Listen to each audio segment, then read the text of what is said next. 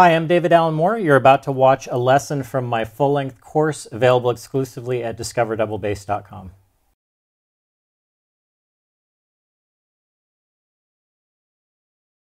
When it comes to intonation strategies, building an internal map of the fingerboard is a crucial component of that.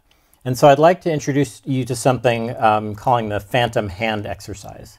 So it's not nearly as sinister as it sounds, but hopefully it will open your eyes to some ways of thinking about the fingerboard.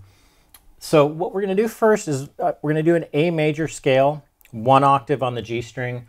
I thought about doing G just to keep it on the more straightforward side, but I do like the idea of having the sympathetic resonance of the A to relate to the pitches that we're playing. So the first thing that we're going to do is we're going to play each note and go up a step, and then overlap on the last note that we've played and then play the next note. So the beginning of that is going to be A to B, and then B to C sharp, and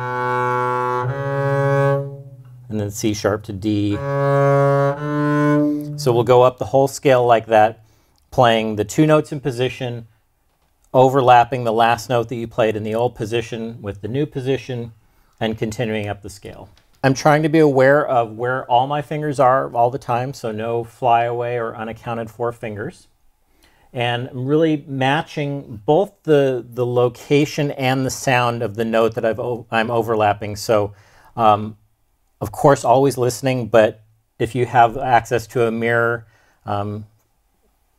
looking to see that I'm actually covering to that same spot with the new finger. If you don't have access to a mirror, get one. It's a fairly inexpensive way to accelerate your improvement.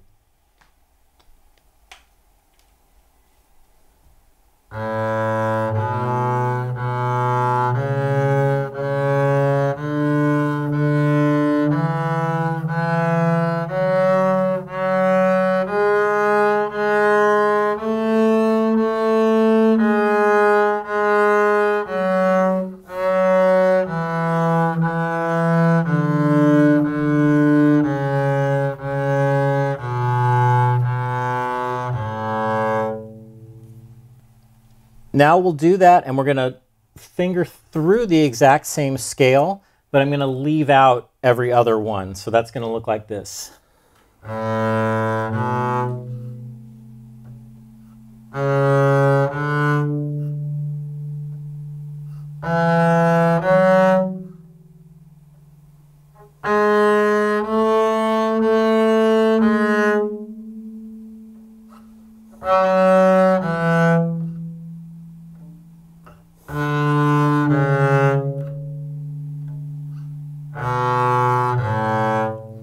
Okay, so it's exactly the same. I'm just only playing every other one of those. Now I'm going to do it again, and I'm going to think about the ones that I'm not playing. I'm going to try to visualize in as much detail as possible, so thinking about it physically, hearing those pitches, feeling what it would feel like inside, but not actually doing it.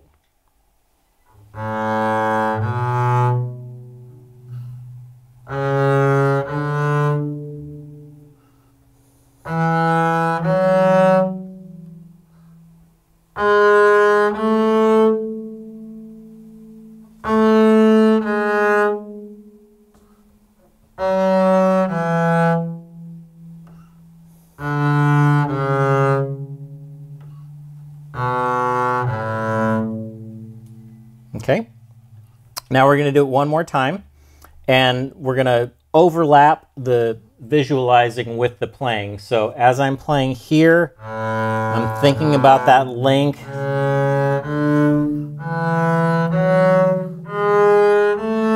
And I'm just going to play straight through the scale. You'll notice at the end when I get to 2-3, just like in the preparation, that my thumb is on F sharp. So I've got that whole hand position in place, even though I'm only playing the 2-3 on top there.